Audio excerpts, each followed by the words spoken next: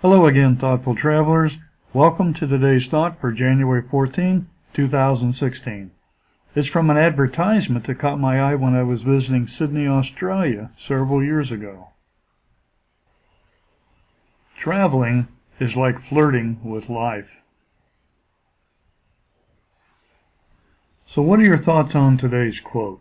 Here's mine. Flirting. Have any of you ever flirted? I thought so. Flirting is usually just a short-term thing with no lasting consequences. That is, unless sparks fly, then it can move on to courtship and a permanent relationship. When you travel to a new place, it is usually just a short visit to see if you like it. But if you do like it, you can perhaps stay longer, return often, or even move there.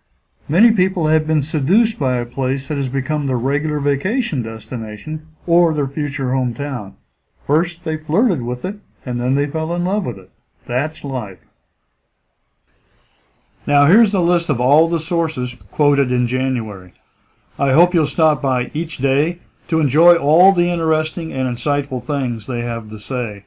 And leave a comment. I'd like to hear your thoughts too. Thanks, and see you tomorrow.